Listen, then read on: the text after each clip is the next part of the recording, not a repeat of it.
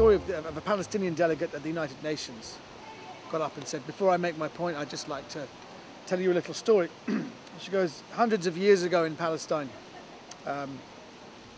Moses was walking through the desert. He came across a rock and he banged the rock with a stone, and a fountain of water came out and created a pool. So Moses took off his clothes and he bathed in the water. But when he got out of the water, he realized that his clothes were gone because they were stolen by a thieving Jew. At which point the Palestinian delegation was interrupted by the Israeli delegation, who said, objection, at that time in Palestine there were no Jews there at all. At which point the Palestinian delegate said, well, now that that fact has been established, I'd now like to start my speech.